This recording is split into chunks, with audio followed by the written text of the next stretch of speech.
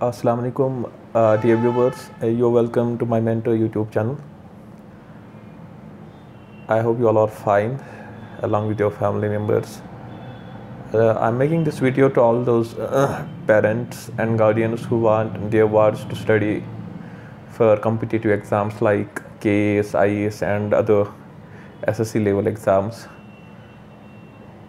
One thing every parent or a guardian must keep into mind is that if they are planning to make their ward KAS or IAS officer in future, inshallah, they should do one thing.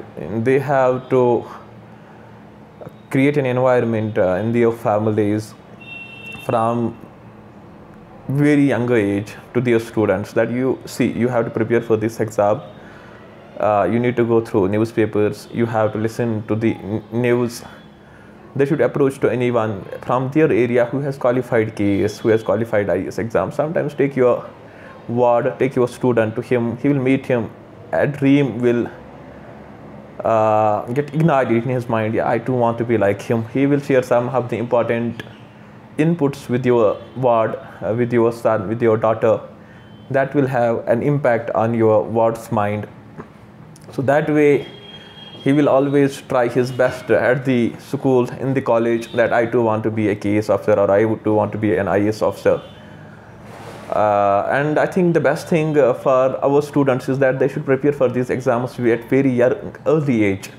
If they will start coaching for IAS or KAS exam during their graduation, when they are in their first year, second year or in final year, that will help them a lot. Most of the students first go for masters.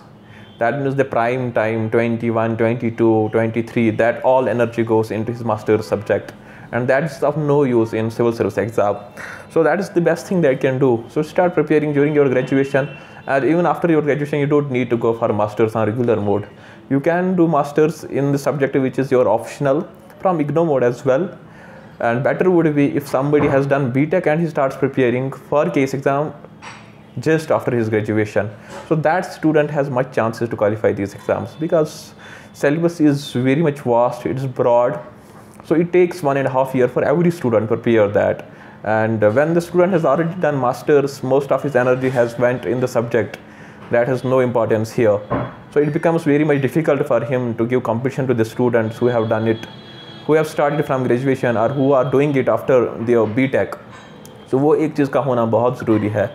And other thing is the support of the family. This exam needs too much effort. We cannot say whosoever appears for this exam he will become KAS or IAS officer.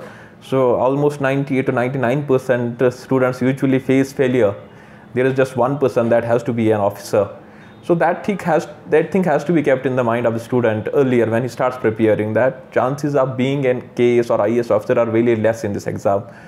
So he should not get disheartened after his first or second attempt. So he has to come with this mind. It's very much difficult. But one thing is there, if he prepares for this exam, it will shape his personality.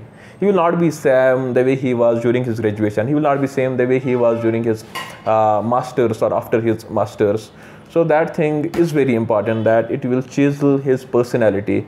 He will be a different person after going through NCERT books, after sitting in this exam, preparing for it honestly. His own environment, his own friend circle and his perception of looking at the things, he will think differently than others. So those are some of the positives which will come to him. I'm here. You can anytime text me for your guidance for KAS or IAS exam. I teach KAS and IAS aspirants, I guide them. So our best wishes are always with you. May Allah bless you all. See you in my next video. Till then, take care. Bye. Allah Hafiz.